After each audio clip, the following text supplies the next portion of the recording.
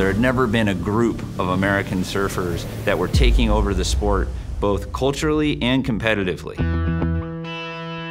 We've always had a bit of a fascination with stories about cultural icons who lived together during their formative years and then go off to become legends in their own right. But we hadn't ever heard of a case where that time period had been captured on tape. Oh my God. Ultimately, we licensed from 138 different archival vendors, which is the most we've ever done on an archival doc. Each of these guys as individuals has such dynamic, layered stories that we had to keep reminding ourselves in the edit that this is about the collective. Look at In a sport that traditionally they talk about as being really cutthroat and really competitive and every man for himself, here was a unit that during the time of their rise really worked together and looked out for each other.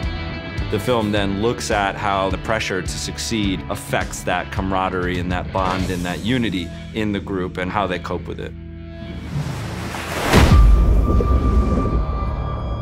Even though we knew a ton about them as athletes, as surfers and cultural icons, there wasn't a whole lot that had been written, if anything at all, about some of their darker moments, both as a group and as individuals. We all were in agreement that this wanted to be more than a sports film and that we wanted to take on the relationships and emotion and psychology and really go for interviews that were raw and vulnerable. We filmed what were probably some of the longest interviews that we've ever filmed, sometimes upwards of 9-10 hours in an interview chair. What we heard on the tail end of many of those long interviews is that it was actually a really therapeutic or cathartic experience. And it was interesting also, once we screened the film with all the guys, that they actually learned a lot about each other that they still hadn't shared.